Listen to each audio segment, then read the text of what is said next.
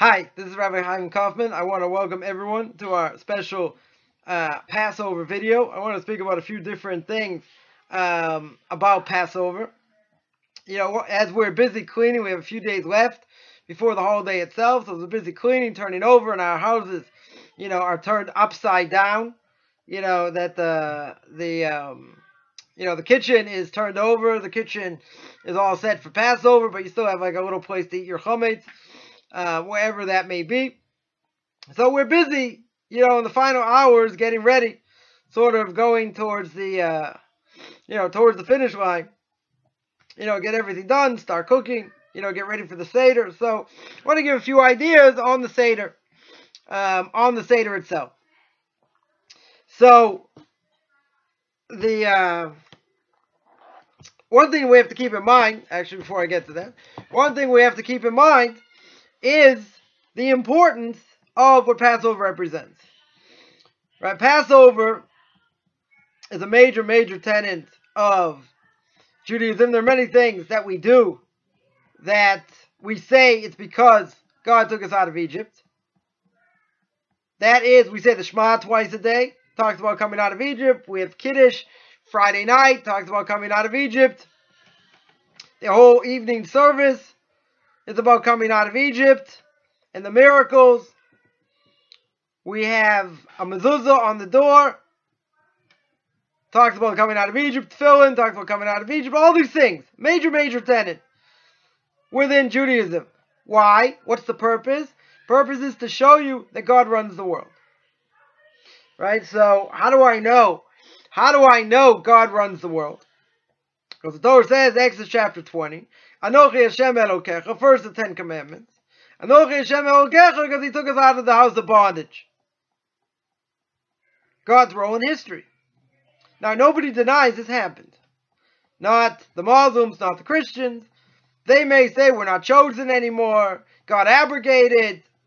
You know, there's a new and improved version, so to speak, you know, of the Bible, even though we don't hold that, but they don't disagree. God gave us a Torah, and that we came out of Egypt. Now, we also have proof, really 60-70%. We have visible proof that we were, you know, not only we were there, but we actually came out, which is pretty miraculous, because no nation ever escaped. Right? No nation ever escaped from Egypt. That's why Moshe Rabbeinu does not want to go there. He does not want to try and take them out, because he understands, he looks up to heaven, and he sees that, through astrology, he sees that an angel of God and an angel of the Egyptians, each nation had their own angel, right, to ask God to protect them, or whatever the case was. So the two angels were intertwined like a double helix, right, like a DNA molecule. So in that case, Moshe Rabbeinu looks up and he says, "What do you want from me? I can't go there. It's impossible for the Jewish people to get out." So God says, "Well, don't I run nature? Aren't I in charge of nature? So if I'm in charge of nature, that means I can go above nature." So therefore, he tells Moshe, "Go tell them, come out. I'm going to show the world I'm God. I'm going to show the Jewish people.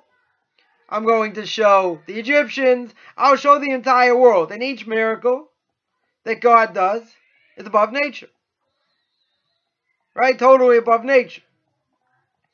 So, God takes them out above nature, brings them into the desert, makes them into a nation. They come and accept the Torah. Everything's great. But a lot of things going on. Right? A lot, not just the miracles. Right? But a lot of deeper things going on. So there's an obligation on Passover at night, the 15th of Nisan, and the next night also if you live outside of Israel, for a father to tell the story to his son. Right? The verse says in Deuteronomy, "V'gadati lebincha." You have an obligation to tell over the story on that day.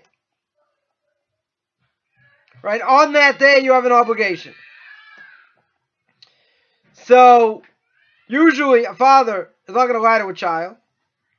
And how did that father know the story of coming out of Egypt? Because his father told him. How did his father know the story? Because his father told him. Right? Going back all the way to Moshe Rabbeinu. That's not so, that's not so far-fetched. Because you could have 4 generations at the Seder table. Great-grandfather, grandfather, father, and a son. At one time, that great-grandfather was the youngest son.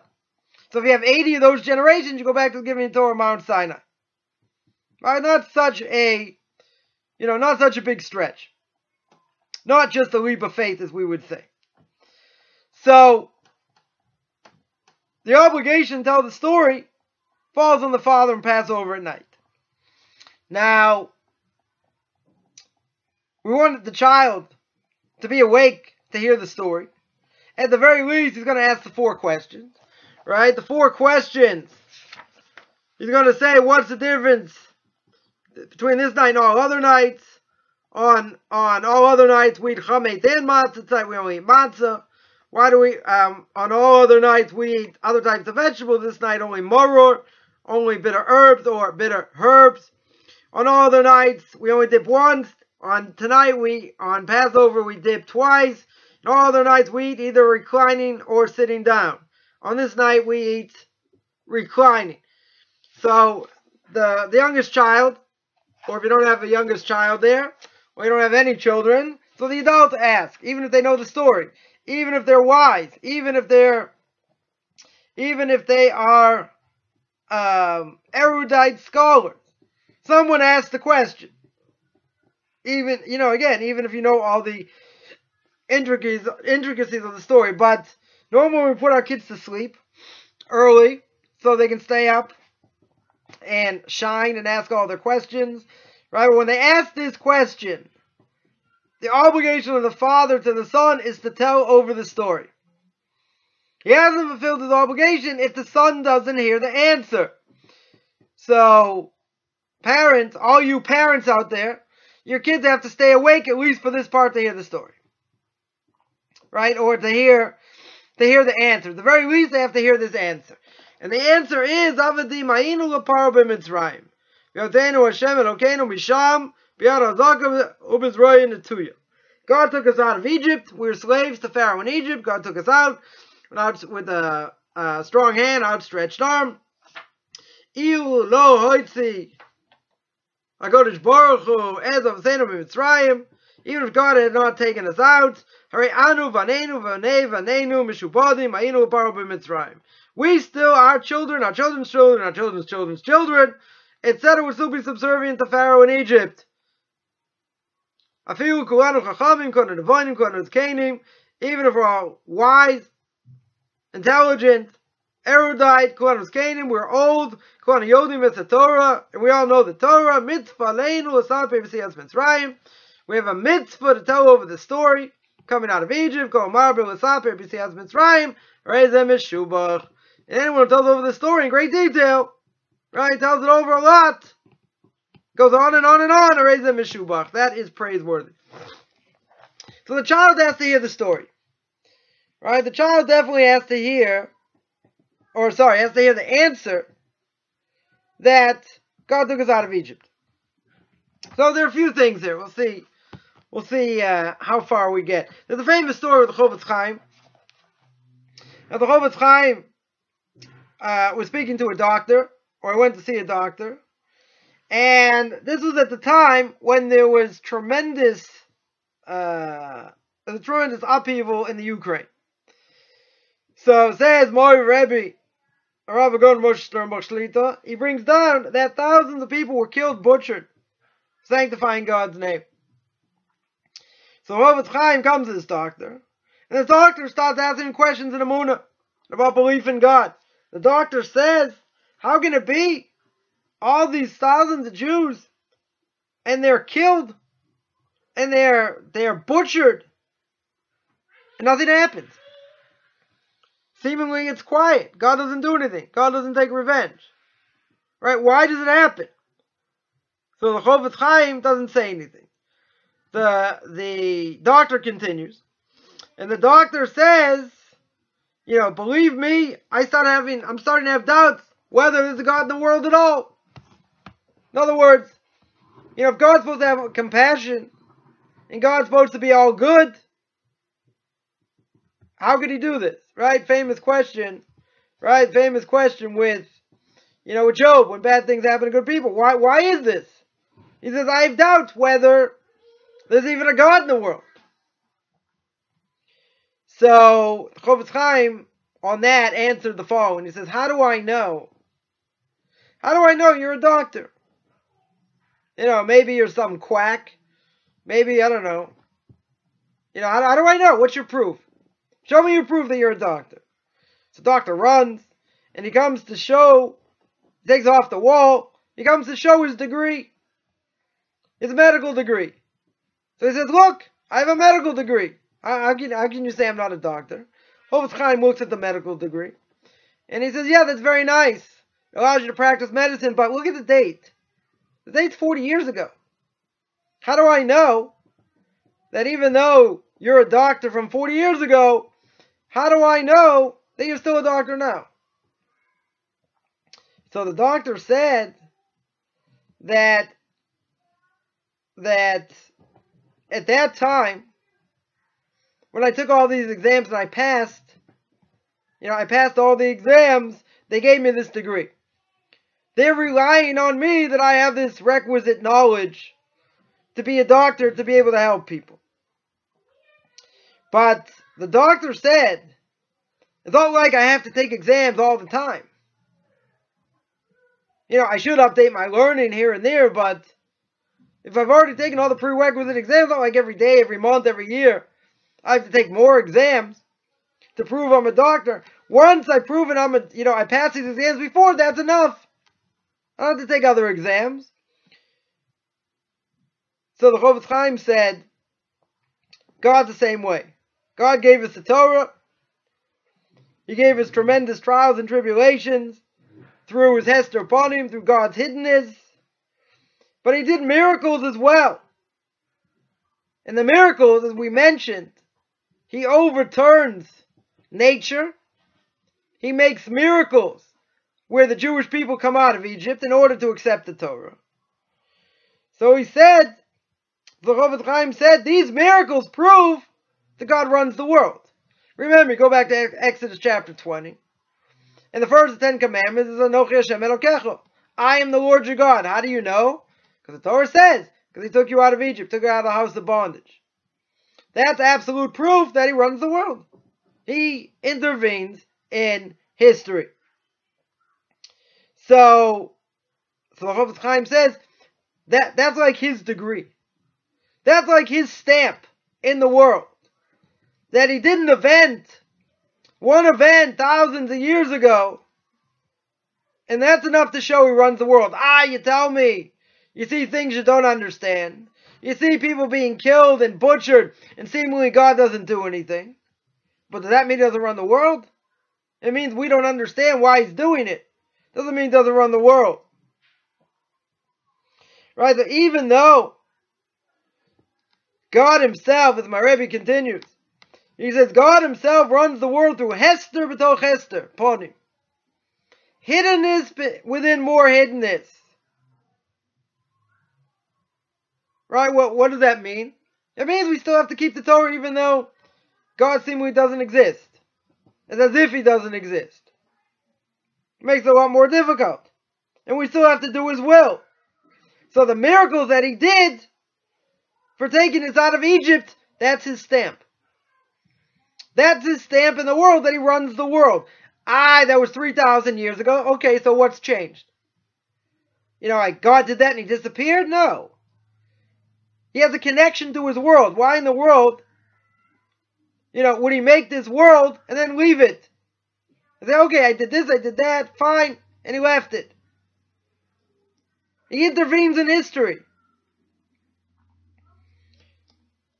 60-70% of everything that went on in Egypt, we have proof for.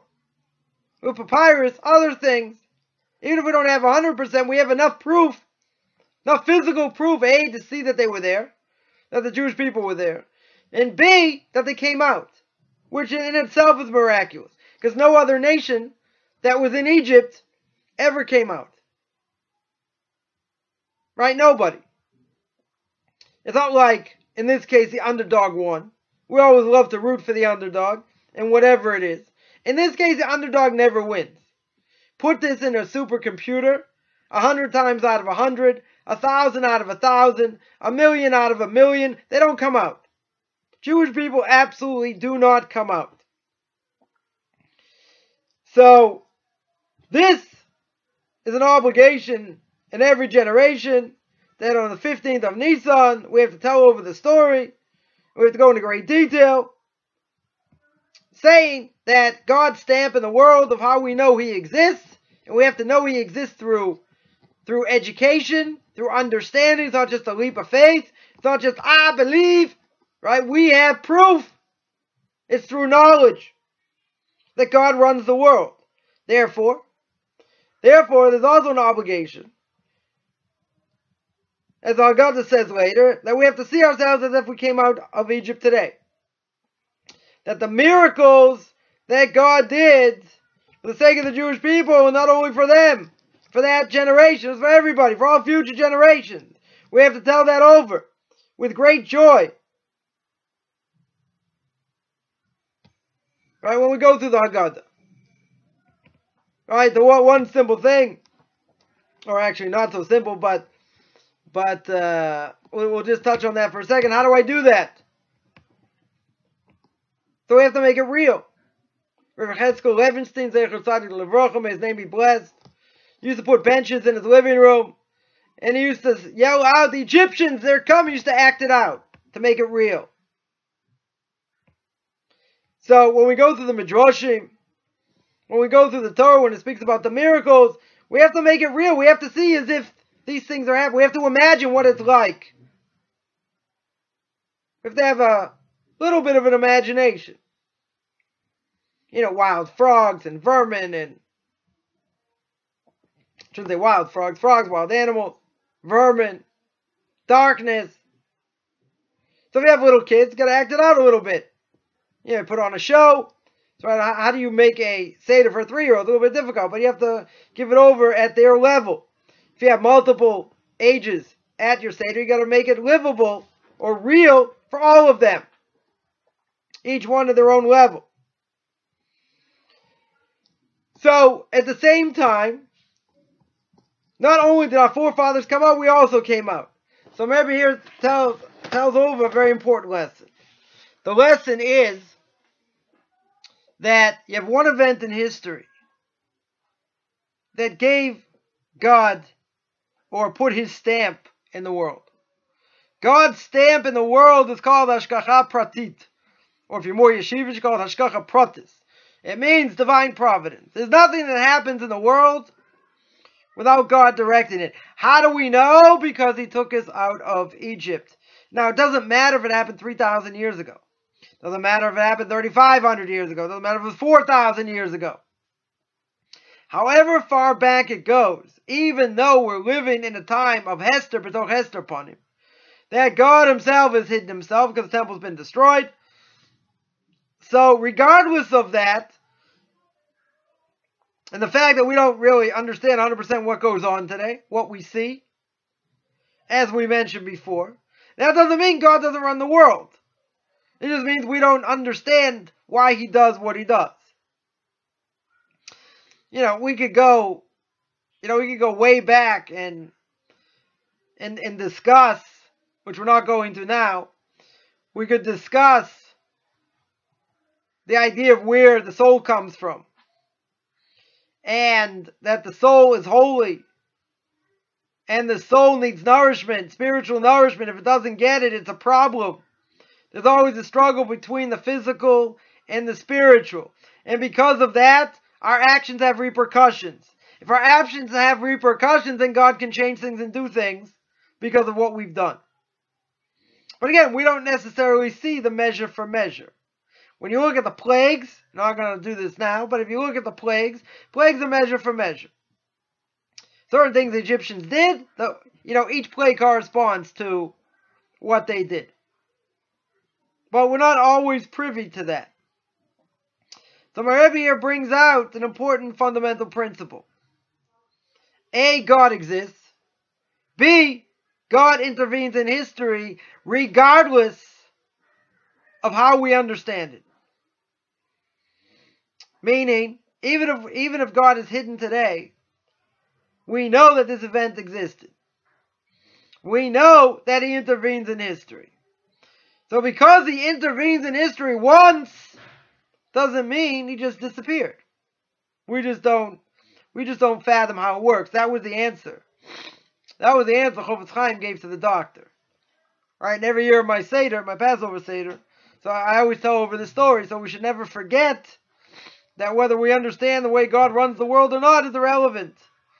It doesn't take away from the fact that He does. My Rabbi once told me that, if you're happy the way God runs the world 95% of the time, the other 5% you won't understand in 5 lifetimes, 10 lifetimes. Right? We don't understand. Doesn't mean He doesn't exist. It doesn't mean that, He doesn't run the world. People ask the question, and they use it as a crutch, but they'll ask the question, how could God allow this to happen? Do you really care? In other words, you're really living your life the way God wants you to? If you're doing that, then you can ask the question. If you're asking the question, it's not a fair question. Because you have a doubt whether God exists. You're going to say, well, if He did exist, then He should be doing all good. You understand what the goodness is? You understand in God's mind how it works? How He puts everything together? No, you just got a big ego. You just think you understand. Or you really probably haven't even thought of it. Never read the Bible from cover to cover. Never even saw, you never even saw the movie. So you don't know. Again, even if you studied for many years, we still don't know. We get a glimpse, we get an inkling every once in a while. That's very hidden. So Rabbi points out it doesn't matter that it happened once in history. Many, many years ago.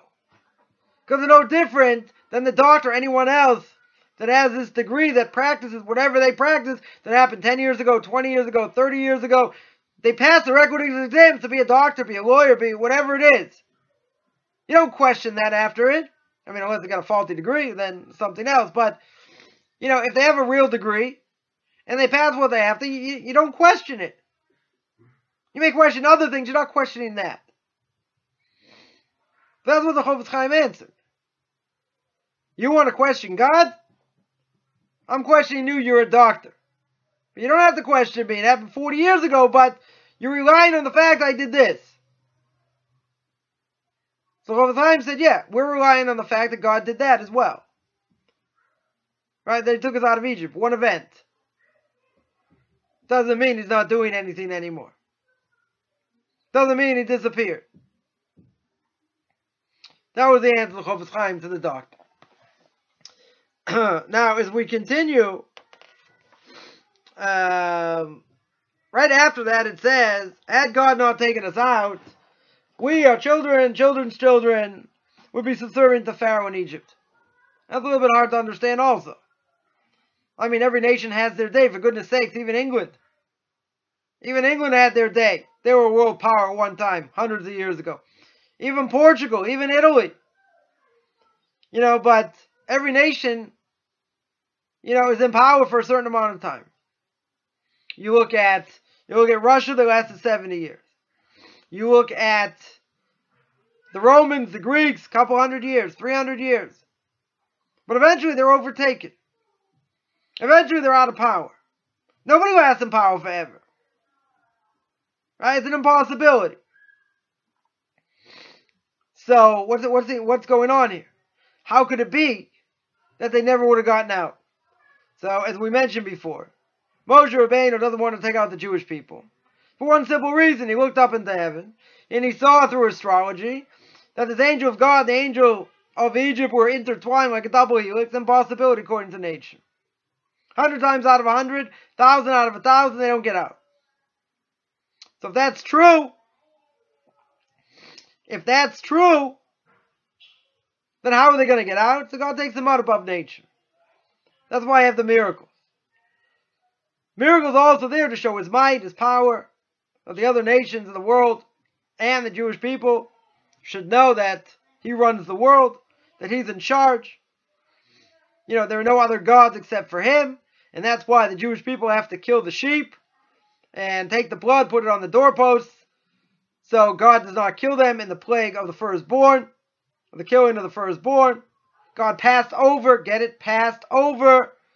their house and killed the Egyptian, or any firstborn. So Moshe Rabbeinu says that's what you have to do. But they killed the firstborn of the Egyptians. But even before that, they had to kill the sheep, which was the Egyptian god, one of the Egyptian gods, in front of them without them doing anything. And by spilling that blood and putting it on the doorpost, that's how they got saved and came out of Egypt. That was the last thing. All the plagues, all the suffering, everything else, if they didn't do that, they wouldn't come out. That's a little bit hard to understand. That's what Shabbos HaGadol is. Shabbos HaGadol is the Shabbos before Passover. It's called the Great Shabbos because of this miracle that took place. That they killed their God in front of them. That's why, by Abraham, God says, your offspring are going to be a stranger in a strange land. They're going to suffer there, but I'm going to judge them. Why? Why are you going to judge them? They're fulfilling the divine decree. Answer is, God didn't say who it was going to be. The Egyptians shoved up and said, we'll do it. And they did it so beyond what God wanted them to do, so they get punished also.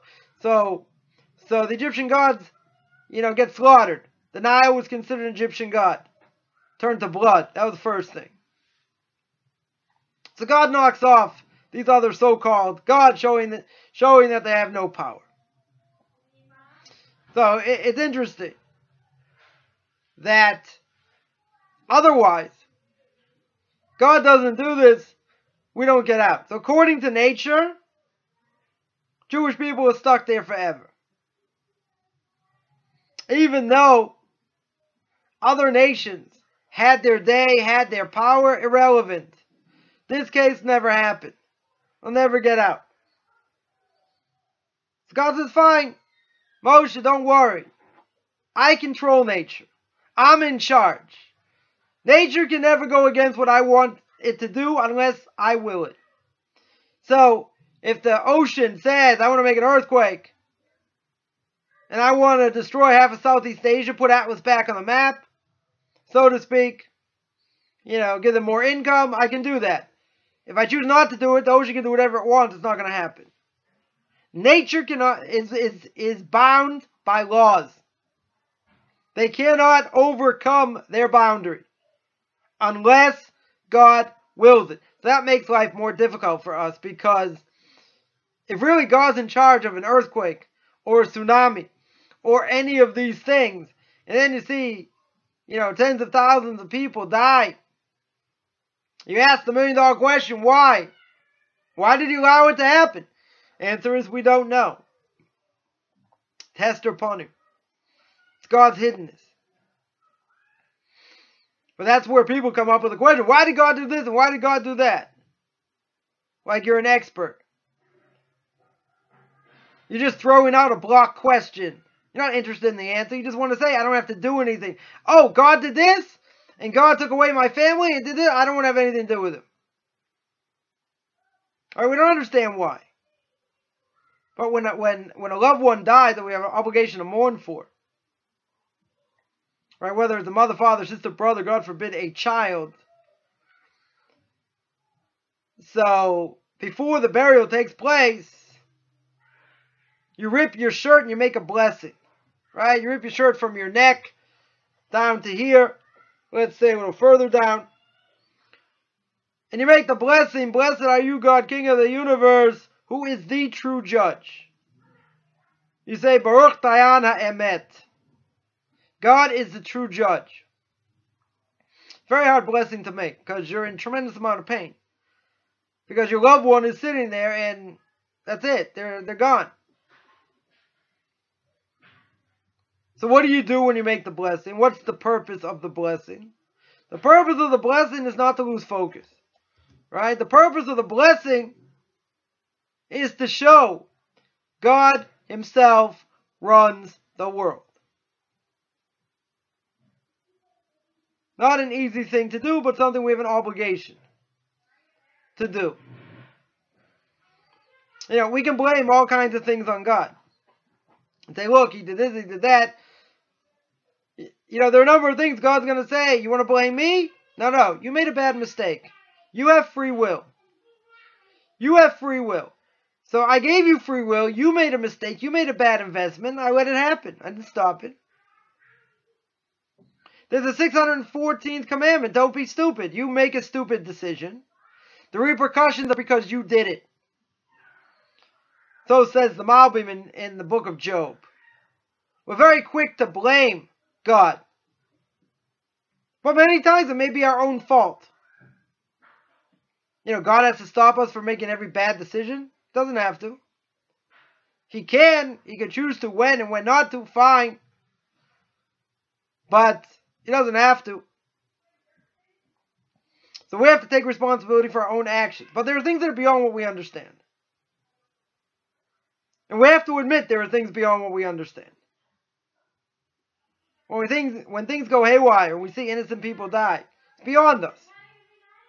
We can't give answers. We don't know why. For some things, we may be able to speculate. All right, that's all it is speculation. Right? The only people that have prophecy today are either little children or fools. I.e., there is no prophecy today. Even though the great rabbis today, that some may have divine inspiration, that's the lowest form of nevuah. The lowest form of prophecy. Be that as it may, we don't know. What we do know is, we're not here to judge. We're here to live no matter what he tells us, no matter what happens. We live by a code. The code is called the Torah. It's not a 5-year option to renew. It's not like the Jews ate the same hallucinogenic mushroom in the desert and they all came up with the same thing. It's about belief. It's about bedrock belief. It doesn't move. It doesn't change. Because if it changes, then it just fluctuates. Then it means you do whatever you want. That's not Torah anymore. That's just a watered down, diluted form of something that doesn't work. And the reason it doesn't work is because it's false. And it can't be passed down. So here you see an amazing thing. Here you see that Jewish people never should have gotten out. But God put them there and had to take them out early. They were supposed to be there for 400 years. They came out after 210 years. The reason they came out is because God's afraid they are going to disappear spiritually. 49 levels of impurity. They hit level 48. God has to take them out. So that asks another question. Why did God put them there in the first place? Right? Whatever reason, they had to be put. They had to be put in Egypt. God understood what he was doing. One explanation, possible explanation. The Sfas Emes, second Ger Rebbe, says that they had to go down there and serve a mortal king. That's why Moshe Rabbeinu grows up in the house of Pharaoh. He has to understand what kingship is because he's the first king of Israel. Right? He's the de facto king. He's not a crown king, but he's known as the king. So if he's the king, he has to know what kingship is. So he had to learn and sit in the house of a king to be able to give over what the King of Kings is. So afterwards he flees. And then he brings out the Jewish people. But we have to understand what kingship is. Shemona Esrei, silent meditation, 19 blessings. At the very beginning, we take 3 steps back. And then we take 3 steps forward and we bow. And there are different places in the Shemona Esrei we bow. And at the end of the Shemona Esrei, we take 3 steps back. We bow to the left, we bow to the right, we bow to the center. Why is that? Because that's how you approach a king.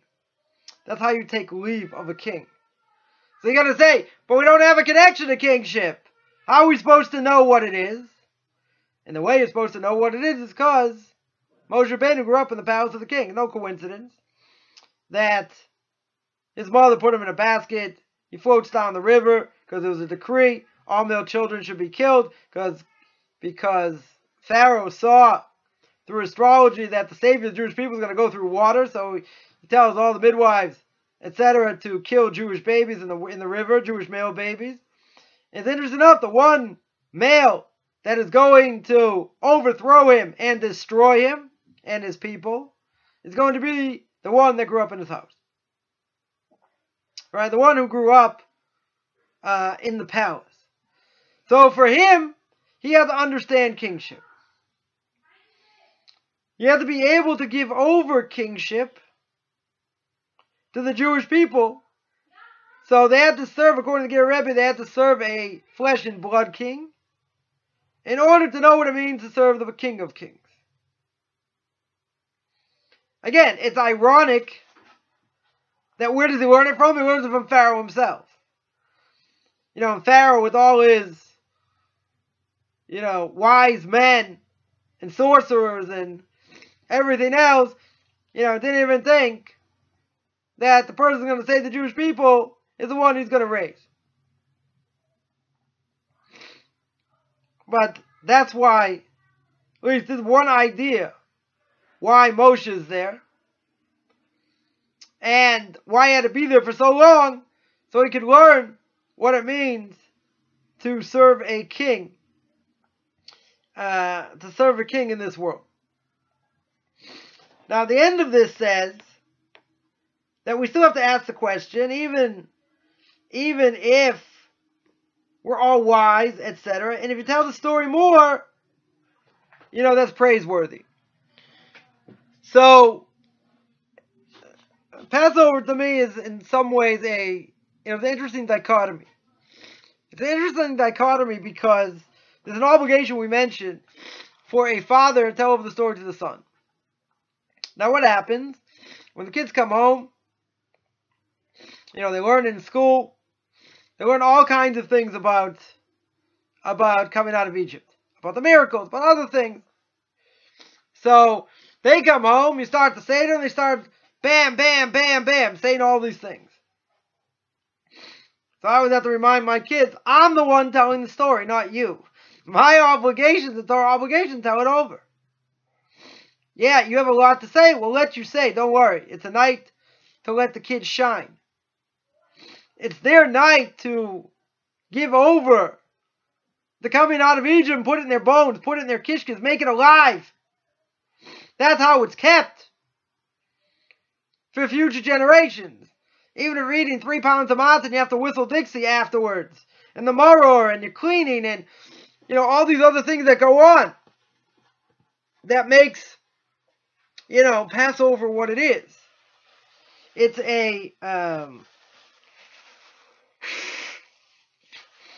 it's a tremendous thing for the kids to see, kids to partake, kids to help out. But you can't let them take over the Seder. That kind of defeats the purpose of what we're trying to do. You can let them speak. Again, it's not like you're shutting them up. You're letting them shine. You want them to shine. You want them to tell over different things. But the essence of the story and the purpose of what you're doing is for the father to tell it over.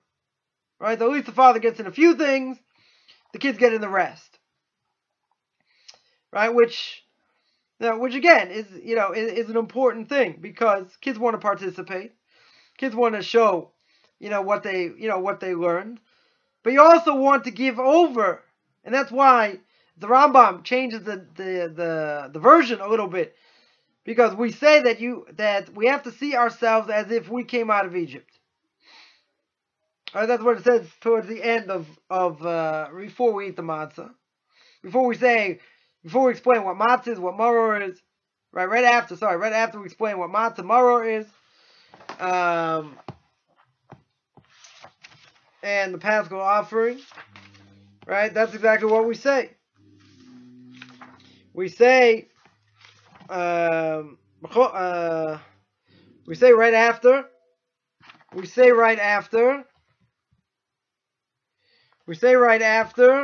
in every generation Chaim Adam Liros Etatzmo Kilu Yatzim Mitzrayim.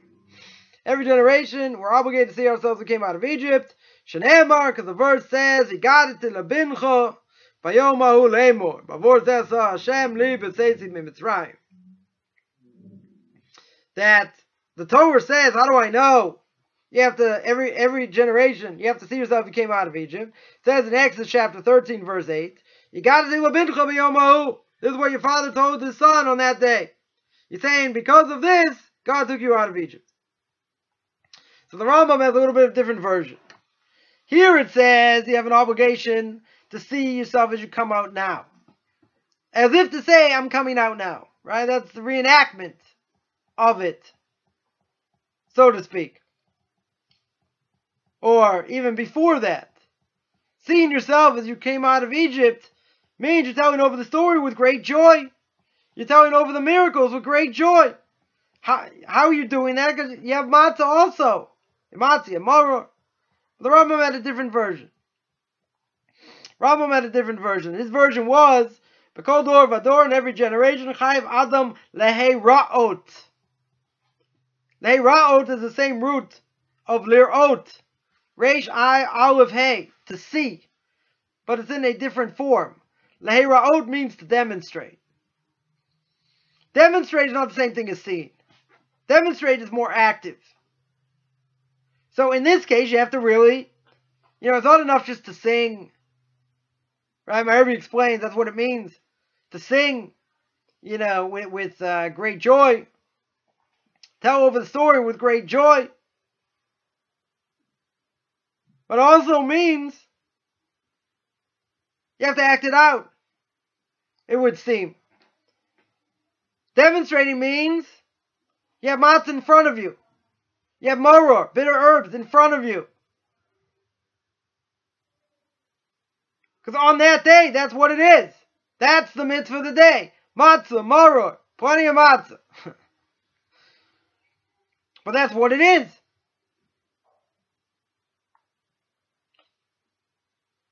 So demonstrating, we could look at what Rabbi Levenstein said. May his name be blessed. Or what he did, really. Took 2 benches, right, in his living room, and he walked through them, going, explaining, this is, you see, it's Mitzrayim. This is the coming out of Egypt. The Egyptians, they're coming. Made it real.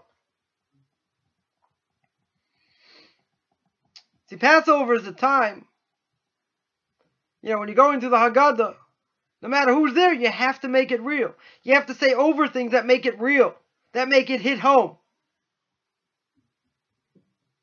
Because if not, it's just a story. Unfortunately, many people go through the story very quickly. Read through it, rub it up, double it, see, that's it. Unfortunately, many don't even do it on the right day because they do it too early. It has to be done at night.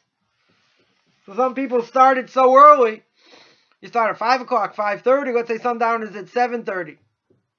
7:45. You could have gone through the 4 cups, the whole story. Eat the piece of, last piece of matzah, the afikomen, which represents the Paschal offering, and be done. But you're done before it's even sundown. Doesn't make any sense. You did it on the wrong day. It's the thought that counts. At least we did a Seder. Alright? You did a Seder. You did it on the wrong day.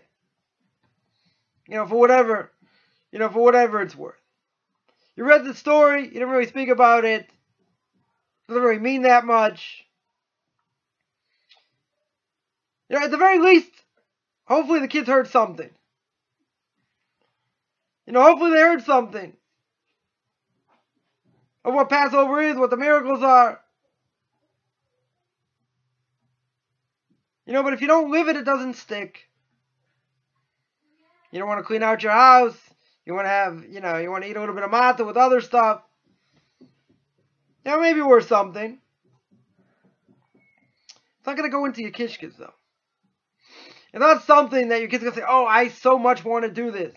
It's like a drag. Why don't I want to eat this bad food for? Why don't I want to, stay up and go through this Passover Seder? Be with family. Like, come on, get real, get alive. I got stuff what to do. All right, so what if it's Passover? It doesn't mean anything. The Haggadah itself, we go through the night of Passover, or 2 nights outside of Israel. She goes through the Haggadah the entire week. And there are many, many Haggadahs out there that are great to go through. Great commentary. On what's going on, what's transpiring, what are the questions, why isn't a question and answer form. There are a ton of stuff here. That, we're not even going to discuss. Or maybe in future years, we'll go through other things. But there's such a richness to what it is, and you have the ability to give it over to your kids and pass it down. If we pass it down properly, regardless of what may go on in our lives, right, we instill in our kids a faith that not only God exists, but He runs the world regardless of whether we understand it or not. And if things don't go our way, it means we have to work on whatever we need to work on. It means we have to work on our faith in Him even if things are bad. That's when the faith is the strongest. A person has a lot of money in the bank, it doesn't pray as well. If things are going bad or they're shaky, certainly prays a lot better. But shouldn't we pray at the outset the way we need to? Regardless if we have money in the bank or not? When we're in trouble, very easy to pray. But God puts us in these situations for a reason. What's the reason? That's a good question. Many times we'll never know what the real reason is. But it could be He put us in these situations, as one idea, in order to bring out a character trait that's dormant, that in no other way could have been brought out except in this case. You say, well, couldn't have happened a different way? Could have. God didn't want it to. And because He didn't want it to, at the end of the day, you brought out things of yourself you didn't even know you had. Right? You brought out these dormant character traits you didn't think existed. You didn't think you could handle. You didn't think you could do, whatever the case is. So in the end, we don't want repercussion. We don't want trials and tribulations. We pray every day we shouldn't have them. But at the end, we don't grow without them. It's a little bit of a catch-22. So, one last thing, Passover. We're talking about chametz. Chametz, any leavened product, is compared to the hara, the evil inclination. Now, the evil inclination we have to fight on a daily basis. Right? It's a good inclination, a bad inclination. When we go according to our good inclination, we uproot our body and soul. When we go against it, we debase the body and the soul. So, chametz means physical leavened products we have to get rid of and sell, or we don't get rid of, we have to sell the non-Jew before Passover. But the idea is that chametz is also part of us, meaning every person goes through their own Yetziat Mitzrayim, their own coming out of Egypt, whatever it is. Nisan's the month of Geula, it's the month of redemption. Right? It's in a very, very auspicious time. If we do what we're supposed to do, redemption can come. If we don't, we continue in this bitter exile. So, as we finish getting ready, changing over and scrubbing and cleaning, take a little bit of time, go through the Haggadah a little bit, scrub a little bit of your soul. Let your soul be scrubbed so your soul can shine. Because at the end of the day, that's all we have. How we serve God in this world. Did we do what He wanted us to do to the best of our ability? Did we reach the plateau? Or were we just pretenders? Or we just want the easy way out? As we say, Lafit Tsar Agra, no pain, no gain, right? According to the amount of effort is the reward. Anything that comes easy doesn't stick.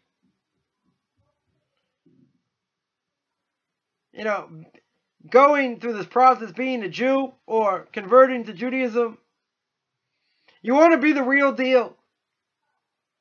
You don't ever want someone to second guess. This isn't what Judaism is. You want to show this is what Judaism is. This is what it represents. That's why you have to live it. Living it in difficult times is hard. And God says, I don't care. Just shut up and eat the matzah. This is what you have to do. This is what's going to bring the ultimate redemption. And that's the idea we have to take home, use it through Passover. and take that, throughout the year. I also give conversion class. Anyone interested, take a look at my Facebook fan page, Beyond Orthodox Conversion to Judaism. I also have a class in Derech Hashem, even if you don't want to convert. It talks about man's purpose in the world, why God created the world, prophecy, the nations, it's whatever. Very, very interesting from the Ramchal and Derech Hashem. Anyone interested can certainly contact me at Rabbi Chaim Coffman at gmail.com, RABBICHAIM COFFMAN at gmail.com, and everyone have a Chag Kasher V'Sameach.